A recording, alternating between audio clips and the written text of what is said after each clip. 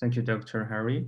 And there is some question for you. The first one, in recent years, immunotherapy has revolutionized, changed the treatment of many cancers, and the prescription for immune checkpoint inhibitors are increasing.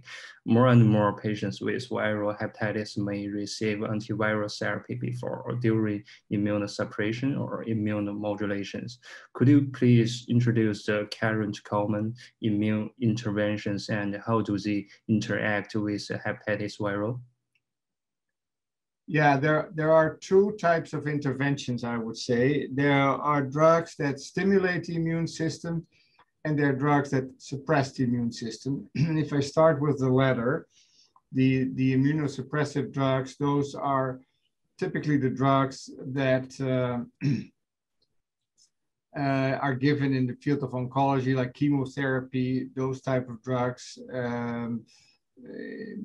prednisone, imuran, those drugs that really suppress the immune system. There you really have to be afraid that hepatitis B virus in particular, but also hepatitis C virus to a certain extent can increase in replication, and then you can have reactivation of these diseases. And typically, if those diseases or if those drugs are very strong, so very strong immunosuppressive disease, then we treat patients with hepatitis B in particular with antiviral drugs to keep the viral load low and to prevent them from reactivating. The other group of drugs are immunomodulatory or immunostimulatory drugs, rather, which is, for instance, a checkpoint inhibitor, as mentioned here. Those are really drugs that revitalize the immune system to treat cancers. And they by itself have other side effects. They give inflammation in specific organs, including the liver, due to autoimmunity. So that could be a colitis, a hepatitis, a thyroiditis, a pneumonitis, all different types of inflammations in specific organs. Now, if that happens into the liver, that is regardless of whether you have hepatitis B or C or not. These compounds really don't reactivate the hepatitis B and C virus that much, but they can give other liver problems in form of autoimmunity. So in that sense, the immunosuppressive drugs really typically lead to a reactivation of the viruses, and for that reason, inflammation of the liver and hepatitis, whereas the checkpoint inhibitors or the immune stimulatory drugs give a hepatitis which is regardless of the presence of hepatitis B or C. So in that sense, they're quite different and they interact with the liver in a different way. Okay, for the second one, as we all know, hepatitis B viral can be reactivated in patients undergoing immunosuppression for cancer or non-cancer related diseases. And there is also a risk of reactivation in patients who are treated with immune checkpoint inhibitors. For these chronic HBV patients who use immunomodulators, how should we monitor them and when should we intervene? Yeah, so I already gave the answer to a certain extent for the first question.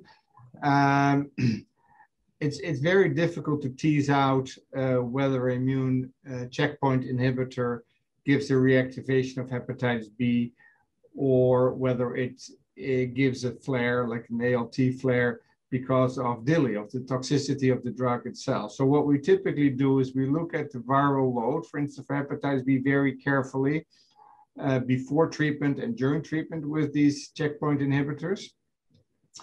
And if we see that the virus goes up together with the inflammation, it is indicative or at least suggestive of hepatitis B or C reactivation due to the checkpoint inhibitor. But that is not always a very common phenomenon.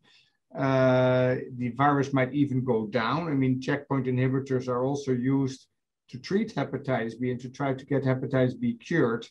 So it's not necessarily that the virus would go up in most of these patients treated with checkpoint inhibitors. So checkpoint inhibitors are, for instance, given in patients with liver cancer who also have hepatitis B, and in like 10% of the patients, you see that S antigen loss would occur with these checkpoint inhibitors. So the way to tease out whether this is a toxicity of the drug or reactivation of the virus is to measure the viruses before you start treatment and measure them again once you see that there's inflammation in the liver. And that likely will give you an answer whether it's a viral reactivation of the hepatitis B or C, or whether it's drug-induced liver injury just by the checkpoint inhibitor itself. Okay. So for the last one, generally speaking, how do we provide treatment or prevention strategies for patients with viral hepatitis using the immunomodulators? Yeah, so the immune modulators, that's mainly the checkpoint inhibitors. I mean, I don't know if you're talking about the immunosuppressive agents as well, but I think I'll talk about both. For the immunosuppressive agents, it depends really on the strength of the immunosuppression. So if it's a very strong immunosuppressive drug, which particularly also affects the B cell, for instance, like anti-CD20 drugs like rituximab, we give basically antiviral therapy against hepatitis B for all patients, even patients who have had hepatitis B in the past, who are anti-HB core positive, but HBs antigen negative. So they don't have an active infection again anymore. But these drugs are so strong that they really inhibit B cells in such a way that antibodies are disappearing and the disease comes back. We also typically treat anti-HB core positive patients who are S antigen negative if they get very strong immune suppression, like very highly immunosuppressive chemotherapy, high doses of prednisone beyond 40 milligrams.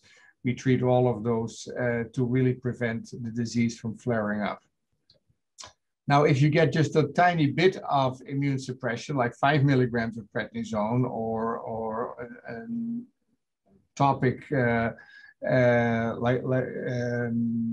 delivery of corticosteroids, for instance, we typically wait and we observe, because there and for low doses of Imuran and there's other like weak immunosuppressants, there the likelihood of relapse of the disease is very low. If you do not have hepatitis B, but if you've had hepatitis B in the past, and we watch these patients and regularly measure HBs antigen or HBV DNA over time, and then if they become positive, we treat them. So it depends on how active the disease is. If it is an infection in the past, we typically wait with weak immune suppression and we treat with very strong immune suppression. If it is an active hepatitis B, so patients are HBs antigen positive, then we have a much lower threshold and we treat almost all patients being treated with the immunosuppressant disease. Now with hepatitis C, it's a bit different. Because hepatitis C doesn't integrate into the host genome. We try to cure these patients before they get treated with these type of compounds. And there we could even treat patients during immunosuppressive agents. So that is a bit more easy to treat, I would say. Okay, thank you so much.